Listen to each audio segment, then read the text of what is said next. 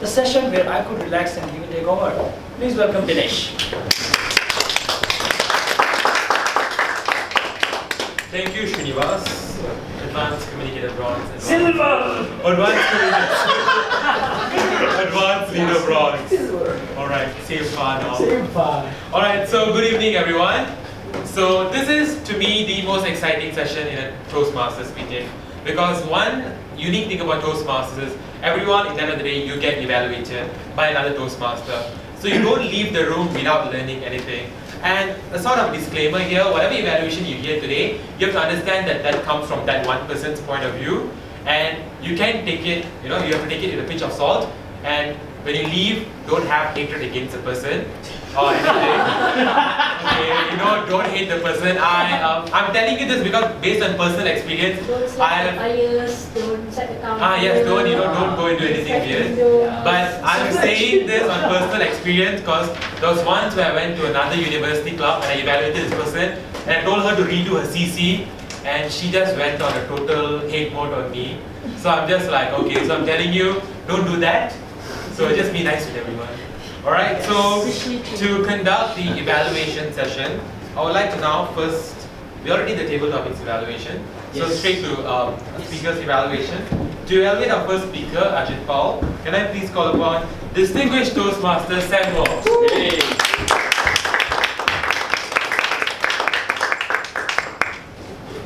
Get comfortable with visual aids. I think Ajit Paul, is it? Right. We have done very good homework on getting the visual aid to be organized well. Right. You had fantastic, beautiful slides with all the information necessary inside. Right. Your main objective today is to get your message across with whatever visual aids you had. Right. Your appearance, you dressed to kill today. All right. Normally, when there's an evaluator waiting to evaluate you, number one, they look at you is your appearance, right? And the way you conduct yourself. And number three, your voice, your tone. All these are the basic things any evaluator will look at it first. After that, is that your message comes in. No doubt, at the start, we had some issues on your IT equipments. This is normal, we accept it. But in future, let's get this part done first so that there's no hiccups. Now, talking about the visual aids, you are basically talking about Malaysian culture, right? But all the photos that I see on the visual aids are all from US, UK, or whatever it is, alright? You want to talk about family, show some Indian family, or a Bai family, or a Chinese family. There was, of course, you want to make it look a bit more humor. You had some TV series out there, but we are Malaysians. We like to see Malaysian face there, alright? Probably you will have put some of the famous local guys over here, alright? This is how you attract the audience to look at your slides. Number two, the stories you share, alright? I'm not sure whether it's your personal story or is it from someone else's experience. We like to know about Akau, Ahmad, or Mutu. That kind of family culture, alright? In order to make it more localized. And number three, the story, I think you start off with a bit too long. That made you to run your slides a bit faster, right? This comes to your timing. Timing, you have to be very careful. Probably you practice yourself and say, okay, this is the story I'm going to tell. This is how long or how short it's going to be. At the end of the day, after everything is done, good appearance, nice vocal voice, and your message is here. Are you getting this message across? We may have prepared a good slides, but at the end of the day, the message is not across, and people are not willing to save the money or buy your ideas. This is where you either win or you have a learning experience. Overall, I think you've done well, but the only few things that I said is make it localized, your timing, as well as your getting your gadgets right before your speech. Back to you. Thank you, Samuel. if I could add to that evaluation, Ajit, I think this is something that even your manual says you have to use 2 visual aids when it comes to CC8. I only saw one, which was the slides. Did you use another visual aid that I missed? Alright, so I think that's one thing. When it comes to speech objectives, you're supposed to use 2 visual aids that you want to take into account. So to evaluate our next speaker, who was Goh Chi Yong, can I have Advanced Communicator Bronze Competent Leader, Lee Kiat Si.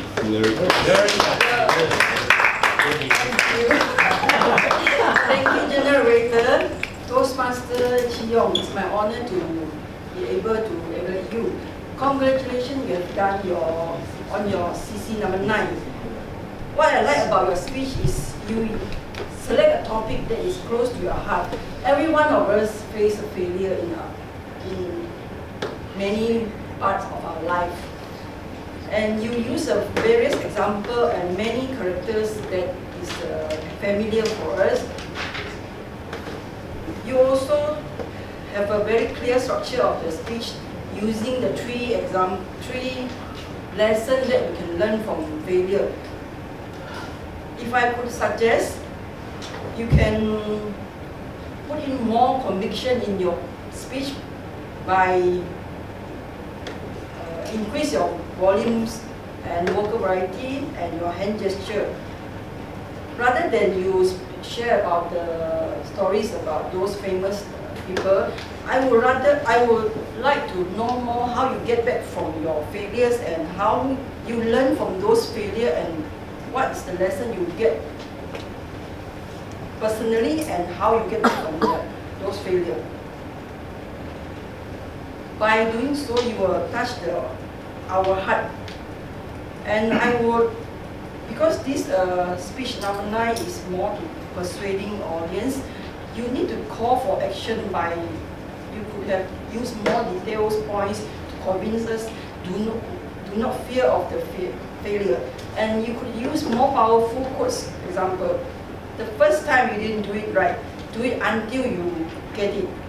Rather than you use those Winston Churchill's quotes, failure is not fatal. You have, I believe you can use more actions quotes rather than motivational quotes. Overall, this is an inspiring speech. Put in a more call for the action. You can use the similar topic for your inspiring speech. I look forward for your CC number 10. Back to you, General. Thank you, Nancy. Goh Chi Yong. I'm agreeing to the evaluator. One thing that I could add is, this is CC 9, where your objective was to basically persuade the speakers. Your speech came off to me as a very inspirational speech, but the one slight thing that was lacking in your speech to me was the persuasion. What are you trying to persuade us to do with power? So that was my evaluation, my shuttle. So our third speaker, Ching Li Hua, and to evaluate her, can I call upon Competent Communicator, Advanced Bronze, Seki Ng.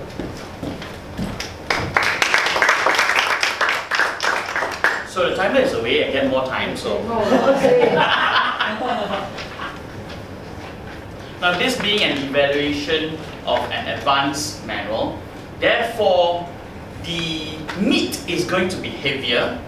And when I say meat is heavier, you can see that I am also quite big size.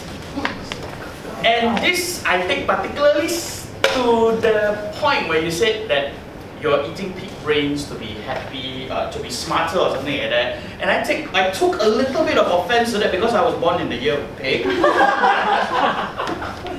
Now, let's get down to business. This is a speech to entertain. Were we all entertained? I believe we were.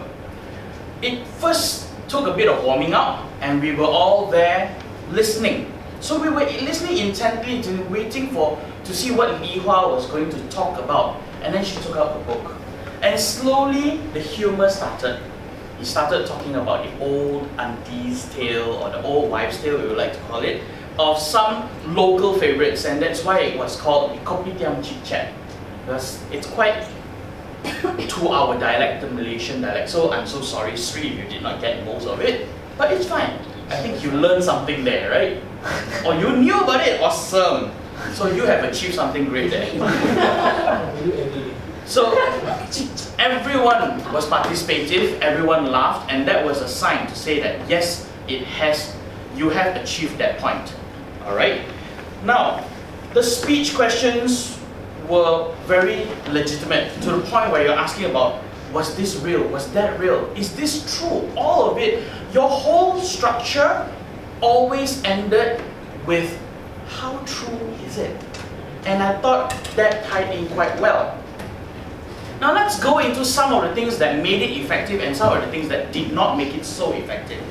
The effective part was that you used questions to appeal to everyone's nostalgic memory. Because we are all in a position where we are almost in a professional environment all the time. We're talking so professionally, we just forget about the funny things that our parents talked about. But what was not so effective is the point that you did not tell us more about the book. I think the introduction could have been spent a little bit more in depth, not in length, in depth about what the book really talks about. It is to talk about Malaysian stories, Malaysian beliefs for that matter, which are not proven. And that would probably tell us, now we understand what those stories were about. You had very good body language, which is why you are a competent communicator. However, I do need to talk to you a little bit about your vocals. It was a little bit too monotonous. Therefore, while you captivated us with the question, we were not listening throughout because you kind of lost us there. Perhaps a little bit of drama would be good. All in all, I thought it was an entertaining speech. It was something that I wouldn't mind being involved in a discussion or something like that, because all these stories related very well to us. And therefore, congratulations. I hope to hear your third speech. Back to you, January. Thank you, competent communicators, non-script prompts. Seki. I don't really have anything to add to this evaluation, so I'll just go to the final evaluator for today. To evaluate our speaker, Sharonjit Kaur, can I please have competent Toastmaster, competent Toastmaster, advanced in the silver, Paul Tan.